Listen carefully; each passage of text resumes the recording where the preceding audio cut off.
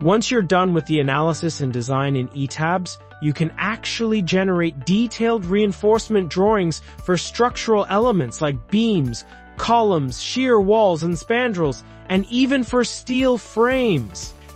These details are based on well-known international codes like ACI, Eurocode, BSI's, Australian, Canadian, and Italian standards. And the best part? You can customize and edit everything. In the Bedpor Engineer ETABS course, we go through the entire detailing process for a real 20-story concrete building. No theory, just practical, hands-on steps from start to finish. You'll learn how to generate column and beam details, review 3D reinforcement views, and export everything to AutoCAD for final editing and use in real construction drawings. This isn't just about software. It's about learning how to deliver professional, code-compliant structural drawings.